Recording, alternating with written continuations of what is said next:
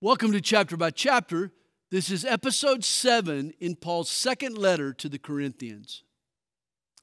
2 Corinthians chapter 7 begins with three characteristics that should be true of every Christian ministry. We have wronged no one, corrupted no one, and defrauded no one.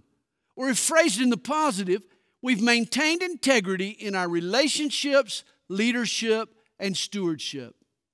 Every Christian minister will one day answer to God for how he handled people, Scripture, and money. Even a man of faith like the Apostle Paul had periods of discouragement.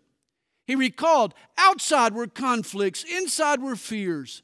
For Paul, faith is not the absence of fear. Faith is courage in spite of it.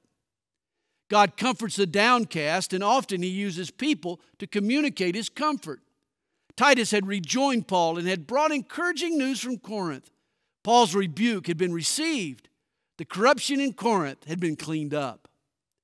Paul's previous letter made the Corinthians sorrow, but it was a good grief. His words, like darts, had burst the bubble of their phony spirituality. The Corinthians, once loud and proud, were now remorseful and repentant. There are two types of sorrow. One produces a desire to change. The other grovels in self-pity. One regrets breaking the heart of God. The other regrets getting caught.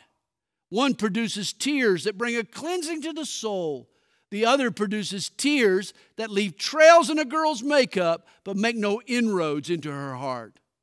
Paul does not regret stepping on their toes because it drove them to their knees. If you're enjoying chapter by chapter, we hope you'll make a comment below. Thanks for listening.